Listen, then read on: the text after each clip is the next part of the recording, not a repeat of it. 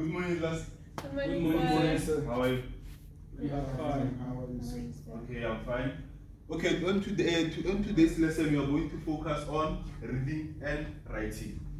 Okay, can anyone tell me the importance of reading? Remo? To be informed. To be informed. John? Reading keeps our brain active. Reading keeps our brain active. Ne? Yes. Okay. Under reading, when you take a trip to maybe from here to KZN, you come across billboards telling you that you are now on a national road 40 and stuff. Ne? Okay, and billboards are written in big and colorful ways so that they can attract you. Ne? Yes, sir. So we read in our everyday life. Ne? Now, can anyone tell me the importance of writing?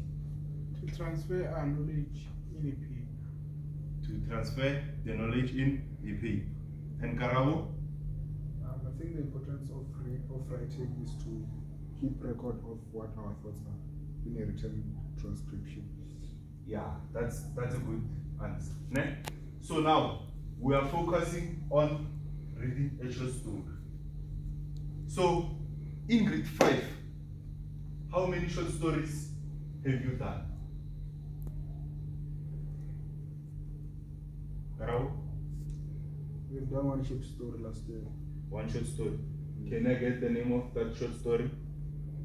The name of the short story was The Little Mouse and the Lion. The Little Mouse and the Lion. Okay, Jonas, can you please give me 3 types of literature? 3 types of literature. It can be a novel, a poem, and a short story. And a short story. They all fall under reading. Ne? Okay, now I want you've given me the importance of reading and writing. Now I want the definition of writing and reading. Ne? Okay. Rim, can you please define reading for us? Reading is making sense of the words on a paper. Like on a paper. Okay. Glenn, can you give us the definition for writing? Writing is when you write your thoughts in a paper. When you write your thoughts in a paper. Ne? So now we have the learning intentions and the success criteria. Can we all read the learning intention? We are learning to know and understand the importance of reading and writing. Okay.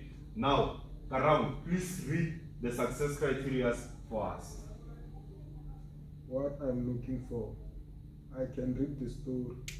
I can explain what is meant by the words the lost dog in my own understanding. I can answer questions related to the story.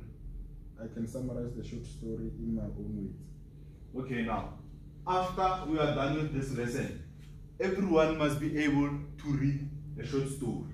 Ne? And you must explain what is meant by the lost dog. And the lost dog is the topic for our short story. And after reading the short story, I'm going to give you an activity based on the short story. So you are going to answer questions based on the short story. Ne? Then after that, you must summarize the short story in your own words.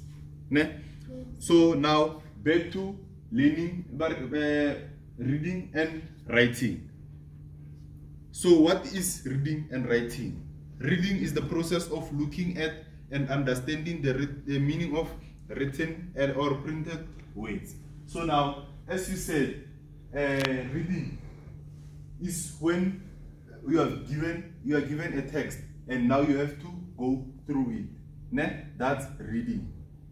And when you read, you gain knowledge. Ne? Writing is to make letters or numbers on a surface, especially using a pen or a pencil. So now, writing, as you guys said, is using words to express your knowledge. Ne? Now, our short story for today is the lost dog. Ne? So here is the picture. The picture has a boy and a dog. Ne? So can you guys explain what do you understand on this picture? Okay, Jonas? The snowflakes on the picture show that the story is taking place during winter. Okay, the story is during winter because of the snow that is in the picture. Right? Then the boy. Okay, Glenn, can you explain what you see on the picture? The boy and the dog shows that they are partners and the boy owns the dog. Okay. Anyone else?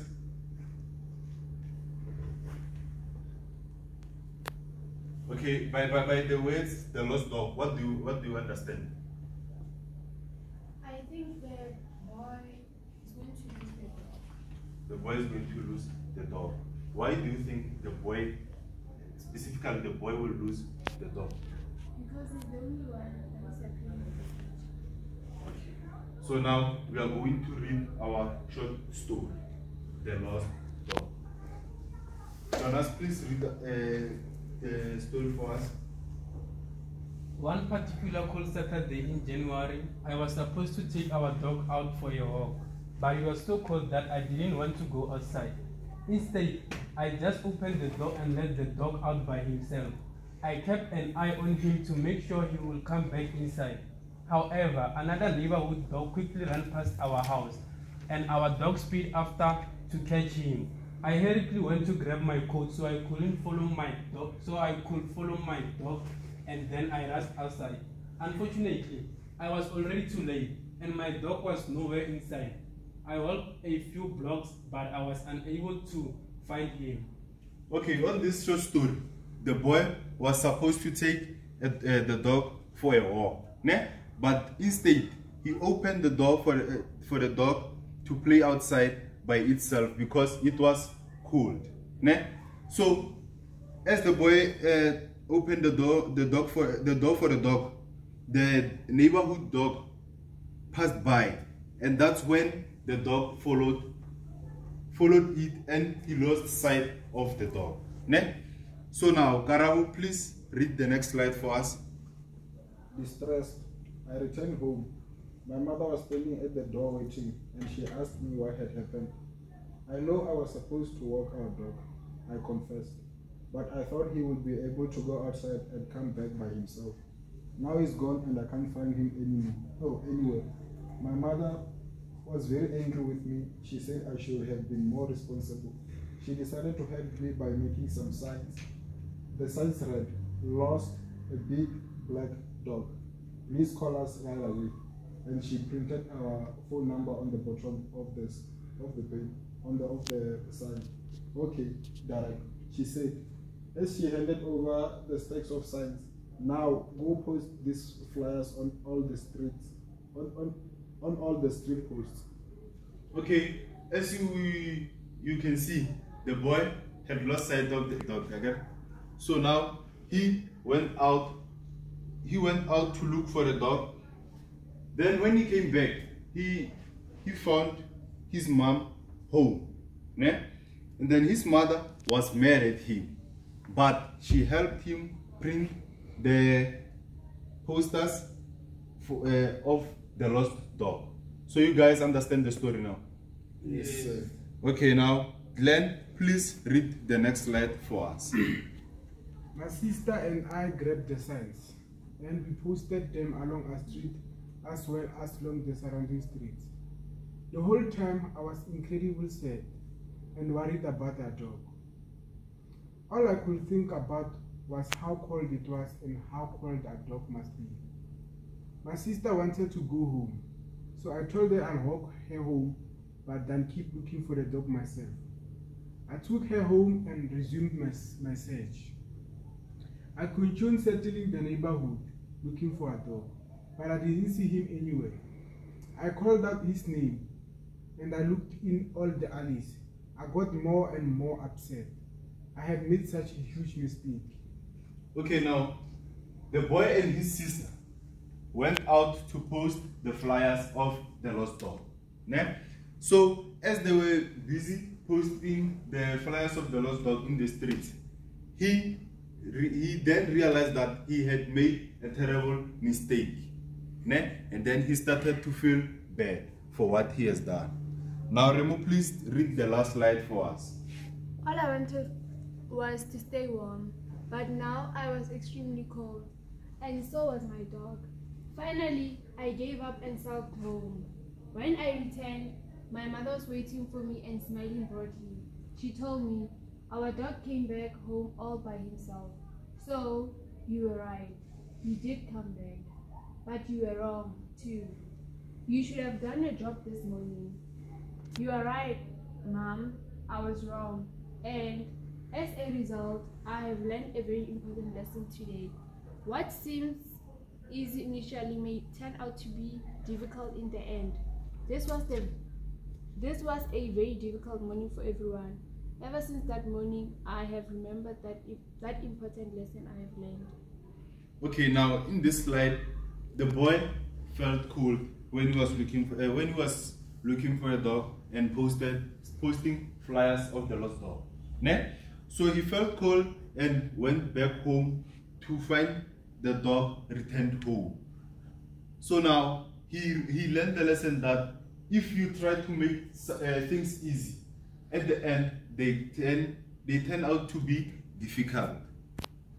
Okay, now here is an activity. Now guys, in this activity you are going to tell me why do you think the writer wrote the story. Ne?